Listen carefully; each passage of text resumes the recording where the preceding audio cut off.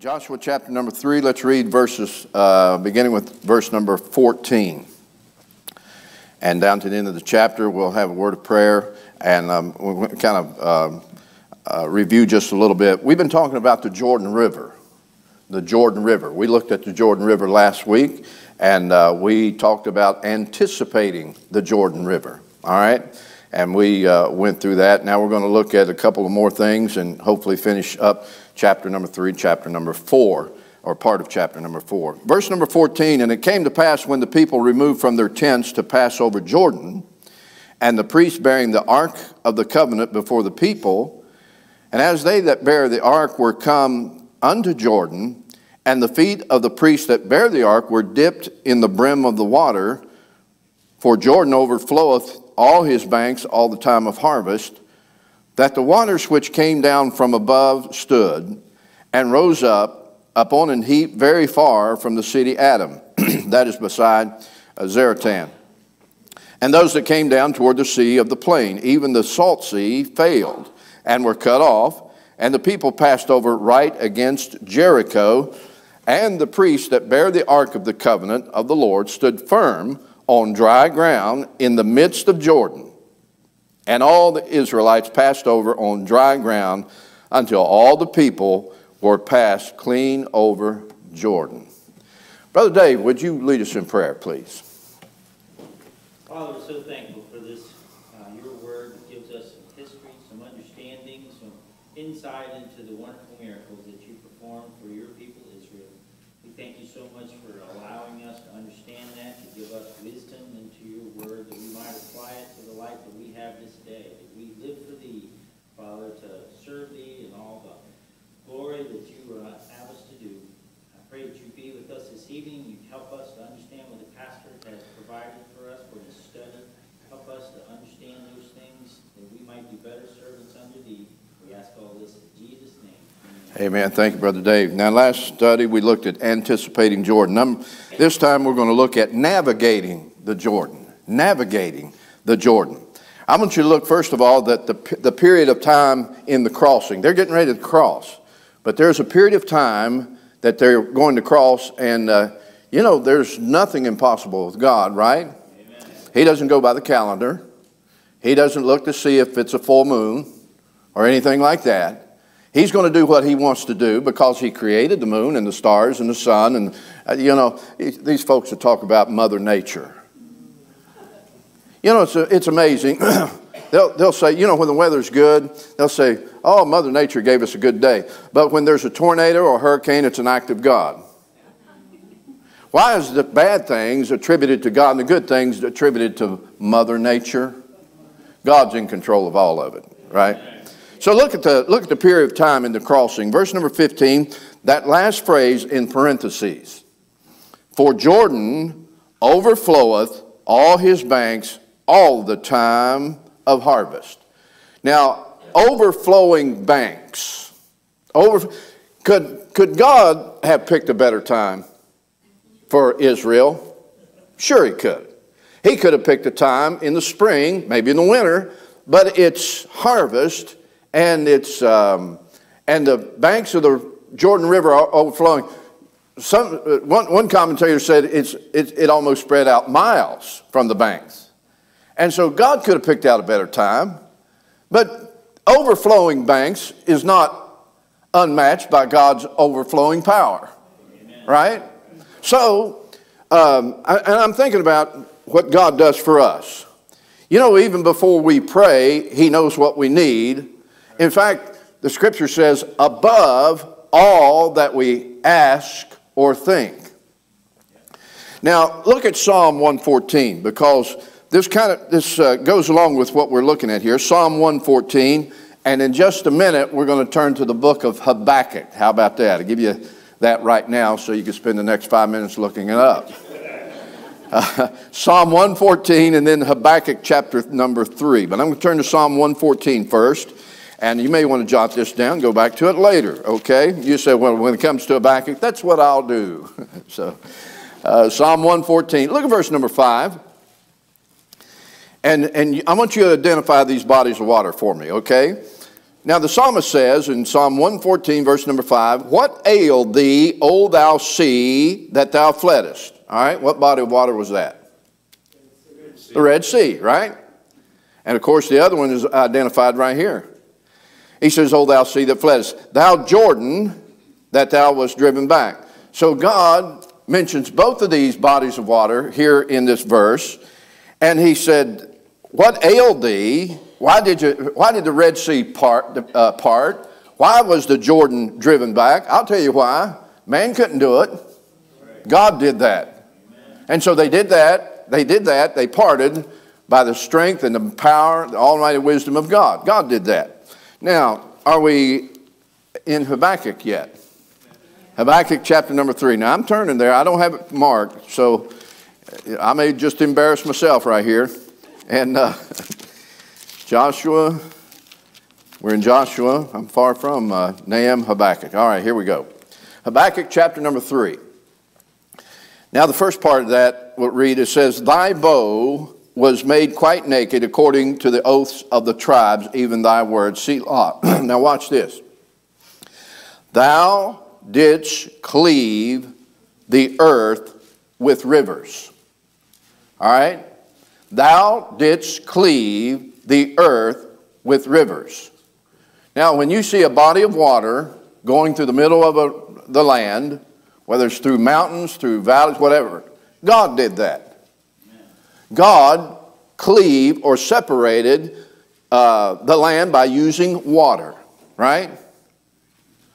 You know what these, if you watch some of these not sci-fi, but history channels or the scientific channels, and they're going to tell you that there's a great comet that hit the earth and caused the mountains to form and the valleys and especially the Grand Canyon. Look, the flood did that. We know that. We know what did that. There's nothing more powerful than a great flood that would do that. Yeah, but that's being formed millions and millions and millions. No, God can do it in a week or less than that if he wanted to. So look what he says. Thou didst cleave the earth with rivers. Now, sometimes God cleaves the earth with rivers. And then sometimes he cleaves the rivers without the earth. And he did that with the Jordan. Now, one day, in Revelation chapter 16, one day God is going to dry up the Euphrates River. He's going to dry it up. It's not going to be an act of nature. It's not going to be Mother Nature. It's not going to be Father Time. It will be an act of God, though, by the way. God's going to do that. But the Bible says that one day God's going to dry up the Euphrates that the way of the kings of the east may be prepared. God's going to do that. He still has control over everything that takes place on this earth. And so if they want to scare you by saying a great comet is going to hit this earth, they don't know that. They don't know that. God, if something is headed our way, God can dissolve it just like that if he wants to. He's still in control. Don't let these people scare you. Let's just believe what the Bible has to say. Amen. Well, if that comet hits the earth, we're goners. Well, are you saved? Amen. Then you're going to heaven, okay? All right. So the period of time in the crossing, that was at the overflowing the Jordan River, and then the position of the ark in the crossing. If you look at verse number 14 again, and it came to pass when the people removed from their tents to pass over Jordan, and the priests bearing the ark of the covenant before the people. Now, between Israel and the impossibility of the Jordan, there is an ark. And that ark represents our Savior who can do all things. You see, Jesus has already paved the way for us. And ladies and gentlemen, you don't need a bridge over troubled waters. All you need is for God to control. All you need is for God to open up that river or open up that sea, and there will be a dry road that will lead you through those waters. God still does that. I don't care what Simon and Garfunkel Steen says. Or whatever. But isn't it true that he leads us in paths of righteousness For his name's sake. I'm glad. Look what else it says here. Not only anticipating Jordan and navigating Jordan, but go to chapter number 4 now, and let's look at the first 3 verses. And it came to pass when all the people were clean passed over Jordan. I like that phrase. You saw that phrase in verse 17, where passed clean over Jordan. And he says, clean pass over Jordan in verse number 1. That the Lord spake unto Joshua, saying, take you 12 men out of the people, out of every tribe a man. And command ye them, saying, take you hence out of the midst of Jordan, out of the place where the priest's feet stood firm, 12 stones. And ye shall carry them over with you, and leave them in the lodging place where ye shall lodge this night. Now that took place. Now here's what I want you to see. Not only they were anticipating Jordan, not only were they navigating Jordan, but in the end they're going to commemorate Jordan. And here God is going to set up 2 things. Number 1, he's going to set up some memorials. Some memorials. God wants to do that. In fact, we just did that last Sunday night, didn't we? When we had the Lord's Supper, that is a memorial of the death, burial, and resurrection of the Lord Jesus Christ, where we take the grape juice that is a symbol of his blood, and that bread is a symbol of his broken body. God is in memorials. I wish our country would realize that. Instead of pulling them down and breaking them up and destroying them and melting them, taking away our history, so that our kids are not going to grow up and realize how great this country was founded and the sacrifice that took place with great people that God used in my estimation. Well, here God's going to establish a memorial, and a memorial is simply this. It's that they might remember what God has done. Now God is going to set up 2 different sets of 12 stones. Number 1, there's going to be an invisible memorial. Look at verse number 9. Verse 9. And Joshua set up 12 stones in the midst of Jordan, in the place where the feet of the priests which bear the ark of the covenant stood, and they are there unto this day. Now, first of all, God sets up an invisible memorial. Now, I said all that to say this. Only the eyes of God can see that.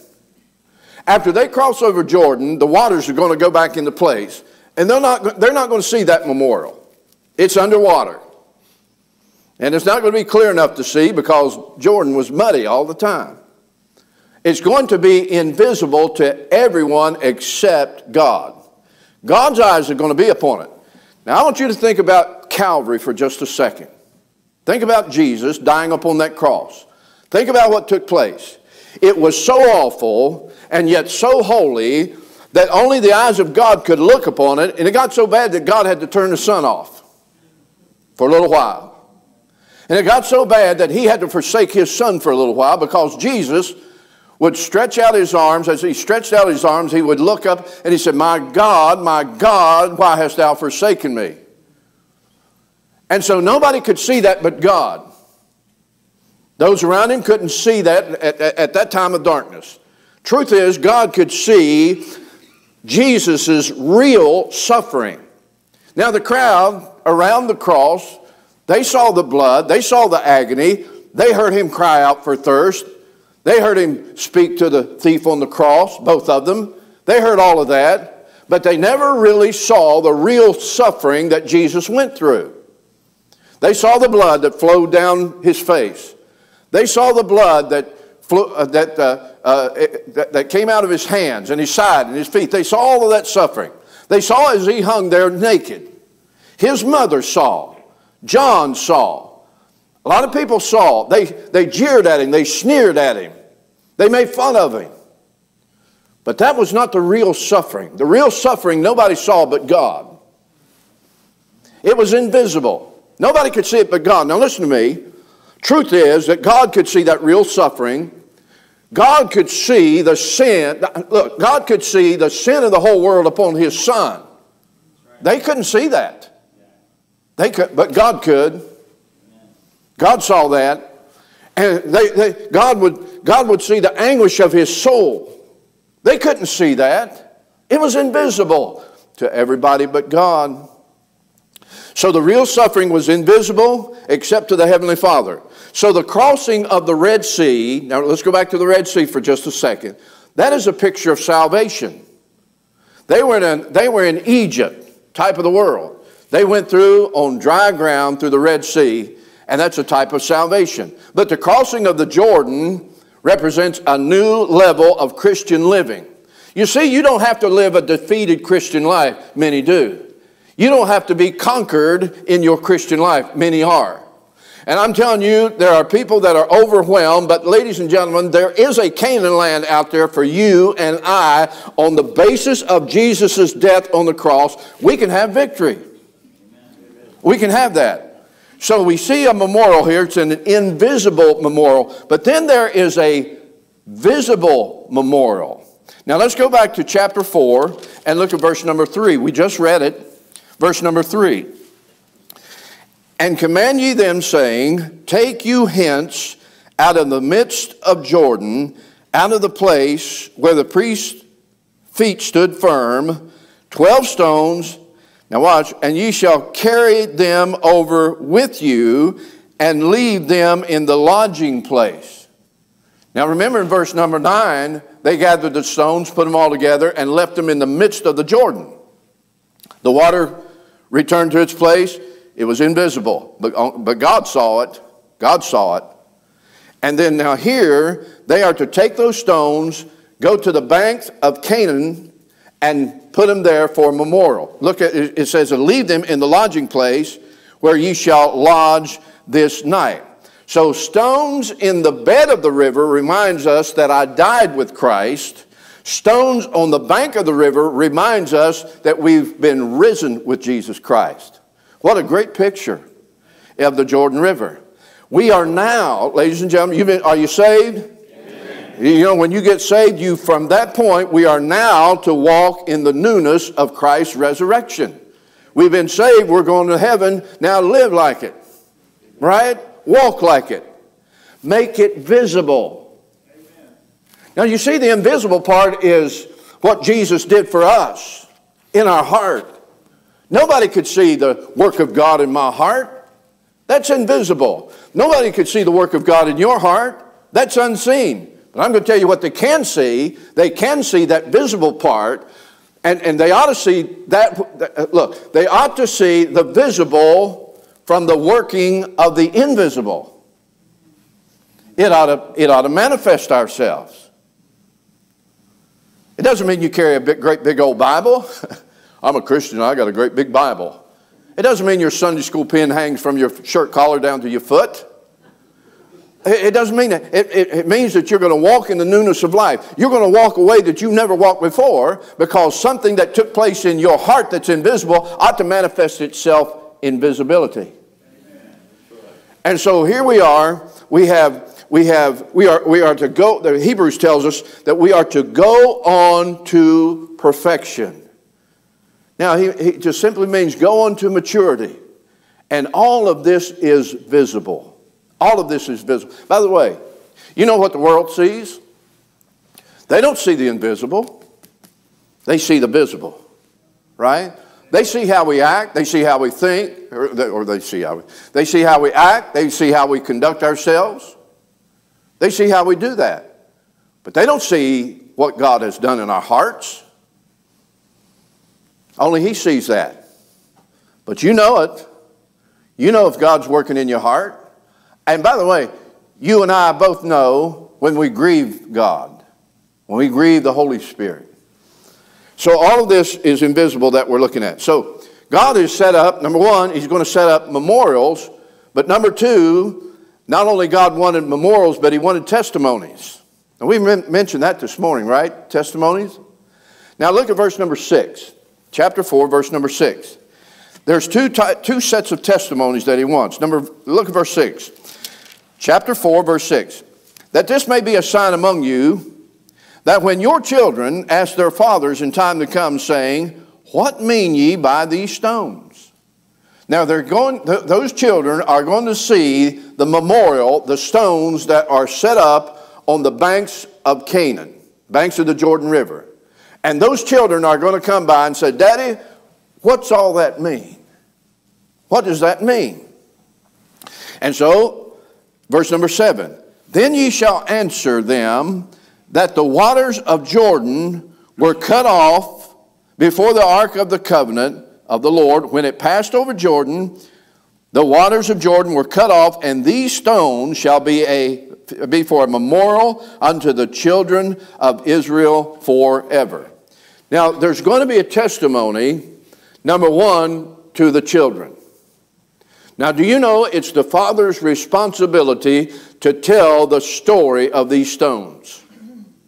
And by the way, it's still the responsibility of fathers to tell their children about Jesus Christ.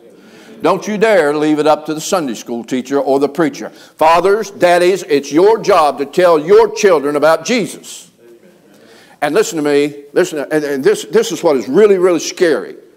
If you don't teach your children the faith of the Lord Jesus Christ, then you are one generation from paganism in your own family. I want you to think about that. Those folks who are interested in putting their kids in little leagues and this club and this ball game and that dance class and all that, you know what? They're going to reap what they're sowing one day, because those kids are going to grow up and have families of their own, and they won't give a flip about Jesus Christ.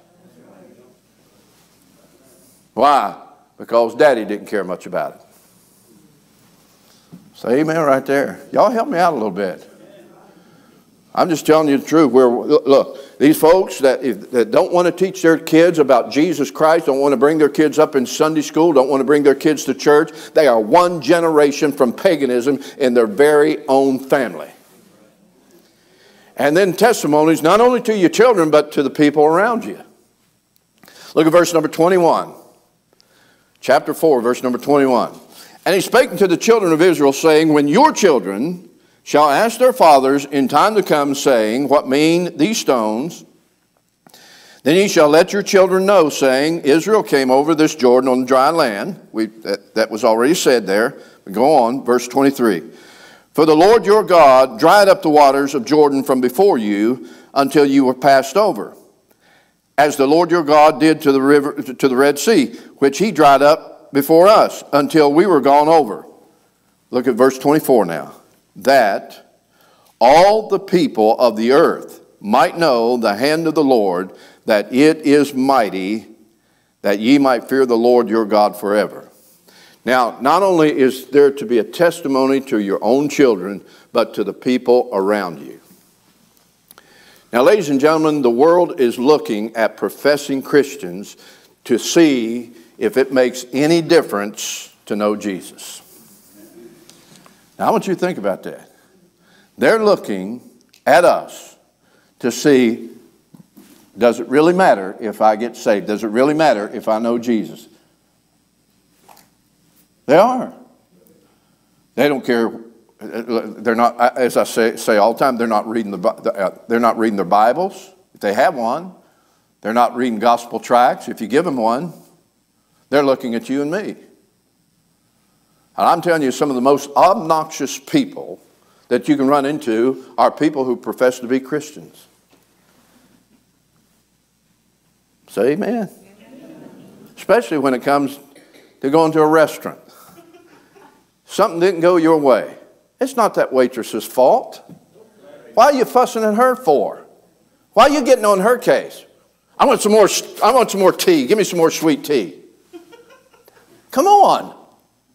You're in a suit and tie, you're in a shirt, and you've been dressed. Look, they know that you've come from church, and you're going to treat people that way? Amen. They're not going to want anything to do with Jesus, if that's what Jesus is all about. Did I hit a nerve? Well, hallelujah. So the world is looking at professing Christians to see if it really makes a difference to know Jesus Christ. So God says, here's a memorial, and here's testimonies to your children first, and then to those people around you. Now look at verse 18. We'll close verse 18. Back up a few verses there. And it came to pass when the priests that bare the ark of the covenant of the Lord were come up out of the midst of Jordan, and the soles of the priest's feet were lifted up unto the dry land, that the waters of Jordan returned unto their place, and flowed over all his banks as they did before. And went back to where it started. But God got them across. And listen, if you're going to mature in your Christian life, I don't care what the surroundings are. I don't care how wide the Jordan has spread it. I don't care how it's overflowed its banks. I'm telling you what, Jesus can get you through it. He did for them, he can do for us. So are there any uncrossable rivers in your life? I'm sure there is. I'm sure you're at the brink of that river and you said, I just can't do it. Well, I know you can't, but God can. God can open up those waters and you can pass through on dry land. Amen? But you've got to trust him. And you've got to let that ark go before you.